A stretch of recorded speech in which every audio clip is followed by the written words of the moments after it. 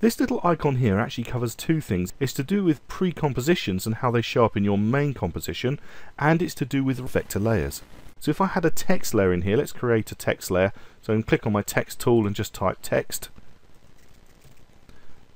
There's text layer, and you'll notice it's got the little sunlight showing, telling me that this is a vector layer. In other words, it doesn't matter how big I make it, it'll never show pixelation and distortion. It'll always be perfect, even taken up to huge sizes.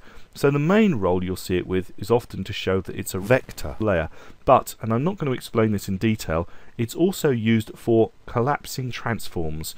Now we'll come to that when we deal with pre-compositions and 3D a lot later on, but it is the button for collapsing transformations. Just know that and hold that into the back of your mind for future reference. This here is the quality switch. Now 99 times out of 100, or even 999 times out of 1000, you're not even going to touch this. This is at full quality. You can see that by the unbroken line. However, you can click on a layer and turn it into draft, and you can see that the text up here has actually changed quite considerably by changing this to draft, and you can see it's draft by the dots as opposed to the full straight line. So it reduces the quality of a layer. Now it's unusual that you would ever need to use this. There are a few examples where you may want to use it, but it's very rare. So most of the time you're going to leave this at full quality unless you're really struggling, in which case you might turn them all to draft and carry on working, and it might be a lot easier to carry on doing your work because After Effects is using a lot less resources. But I'm going to leave those all at full.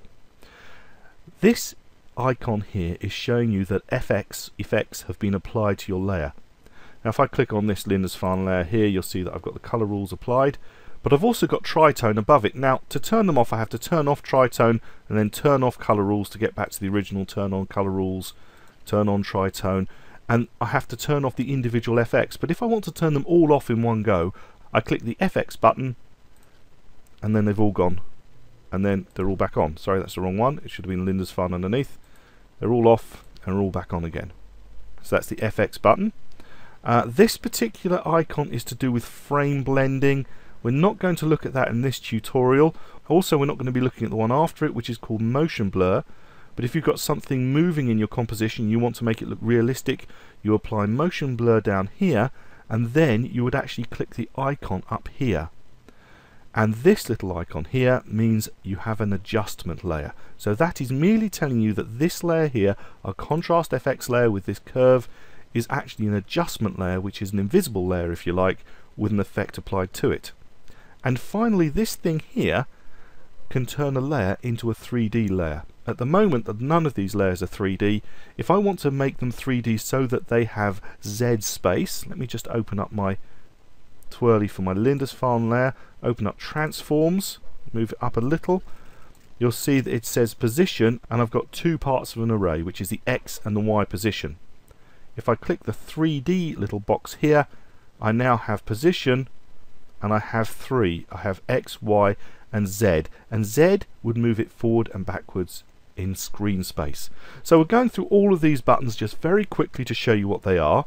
The next one, which I quite often end up clicking this button down here, which I don't want, is this one here, which is expand and collapse transfer controls. If I open that up, that gives me blend modes. These are like the Photoshop blend modes. And the T key is for preserve transparency and track mattes. This is for a whole nother tutorial area. However, you might want to use the blend modes to blend one layer with another to create all kinds of different looks. We're going to be covering this in another tutorial at a later date. So I'm not going to go through all of these now, but this is for track mattes and transparency and blend modes. And if we click the last button here, this is giving me data on my layers. It's showing me the in point of my layer, the out point of my layer, how long the layer is, and also it says here stretch. Now this, to start off with, looks fairly weird. It says 100%. What does that mean? It means that the layer is playing at precisely the right speed. In other words, 100% means it's playing completely correctly. If I was to change it to 200 or 50, I'd be changing the speed in which it plays back. So if I select my background C down here, and at the moment it says 100%, and you can see that it is a 1 minute 39 seconds and 11 frames long layer, and it's 100%. Now if I just hit my spacebar to play, you'll see what it looks like. I'm just going to turn off this blend mode back to normal, and that's kind of how it looks. But if I change this stretch and I drag it down to, I know, 16%, you'll see firstly its duration is now only 15 seconds and 23 frames long, so it's a lot shorter, and when I hit the space bar, the whole thing plays massively quickly in comparison. Also, I can grab it and take it even wider. I can take it beyond 100, take it up to 200% if I want, and then you can see it's gone hugely off my screen. It's very long, and if I hit the space bar, I get slow motion. And that is the time, incidentally, I ought to say, when you would go to this button here and enable frame blending, because that will make it play back a lot smoother, but it'll take a lot more of your system resources. Okay, so those are the basic timeline features. I'm just going to turn them all off, because there is one other shortcut that you need to know, and that is the F4 key. If you hit F4, it quickly gives you the main ones that you're going to use. So F4 collapses and expands, shows the bits and pieces that you're most likely to use, and if everything isn't there, rather than always clicking on these buttons, what you can do is you can right click and you can bring out, well, here's the parent.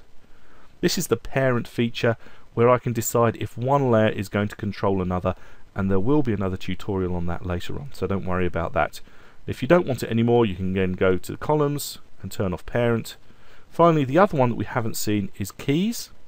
Click on keys, and at the moment there's nothing there, but if we do a little bit of animation, so let's take this particular layer here, Lindisfarne, and don't worry about what I'm going to do now. I'm just going to quickly animate it to show you what's going on. So I've created some animation. You'll see under keys I've got this lovely little navigation. Now this says go back to the previous keyframe, go to the next keyframe, and in actual fact I can even add a keyframe by clicking this one in the middle. So I can now navigate between my keys in my keyframe. So don't worry about the animation, because we will be covering that later on. Just want to show you what all of these bits and pieces do. So these are the columns. You can set them up how you like. You can turn them on, you can turn them off. If I don't want keys here, I can click it and drag it, and I can move it, and I can let go, and now I've moved keys over here if that's where I want it. So we've moved things around a little bit. You can play around with these bits and pieces. They're a little bit fiddly to work with, I do warn you, but you can actually play with them. You can move these spaces in and out as well. So that's the basics for your timeline. In the next tutorial, I'm just going to briefly show you some of the simple keyboard shortcuts for selecting bits and pieces and trimming bits and pieces in your timeline. I hope you found this tutorial useful. Don't worry too much if you haven't got them all and your head's spinning a bit. The thing to really know is the F4 key for getting to most of the bits and pieces you're going to want, F4 to open it and F4 to close it. And the other thing to say is that there are more buttons up here that we haven't looked at, but don't worry, we will be covering those in other tutorials, and an awful lot of what we've gone through today will become a lot more clear as we go through this AE Basics course. My name's Andrew Devis. I hope you found this tutorial useful. Thank you for watching.